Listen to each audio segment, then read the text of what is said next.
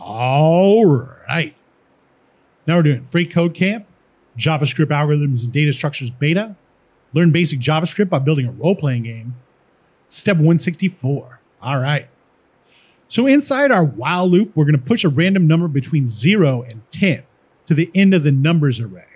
We can create this random number with math.floor and then, with a math.random times 11 and then doing a math.floor on that, all right? So it's 11 because 0 is included. So 0 and then 1 through 10 is 11 numbers, right? So what we're going to do here is, I forgot, I was looking at this in a rehearsal and I forgot if we actually went through push or not. And even if we did, let's go over it again, right? So if you put push method JavaScript into your Google search, MDM web docs will come up first. We just click this, and the push method of array instances adds the specified elements to the end of an array and returns the new length of the array. All right. So if we got this thing, we've got animals, pigs, goats, and sheep right there. We'd say, let's forget about the counts. Let's do console.log animals. When we do animals.push, we'll get pigs, goats, sheep, and cows. Let's prove that. So we've got that right there. And then when we push chicken, cats, and dogs, all separated by commas, you'll see that chickens, cats, and dogs is added to the array that we made right here, right? So that's how push works. So let's come down here and do that.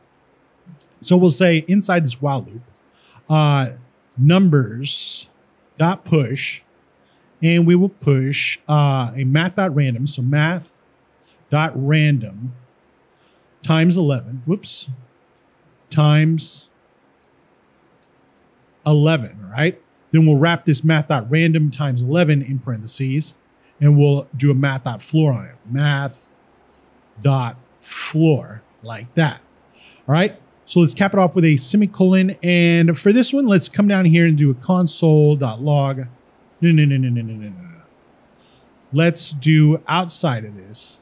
Let's do a console.log numbers. All right. And then let's run the pick 8 since it does have pick in it already. All right. And so let's say pick 8 like that. And let's come over here to the console and you see it does do some random numbers, 11 random numbers. Wait, 1, 2, 3, 4, 5, 6, 7, 8, 9, 10. It does 10 random numbers because numbers.length needs to be less than 10 inside of this thing, all right? Is that how it's supposed to go? While numbers.length is less than 10, do that. Okay, so 0 and then 1. So 0, it does this. 1, 2, 3, 4, 5. Oh, and then once it gets to 10, it doesn't do it again. Okay, cool. Anyway, so let's check the code. Looks good. And submit it. All right. Now we're on to step 165, and we'll see you next time.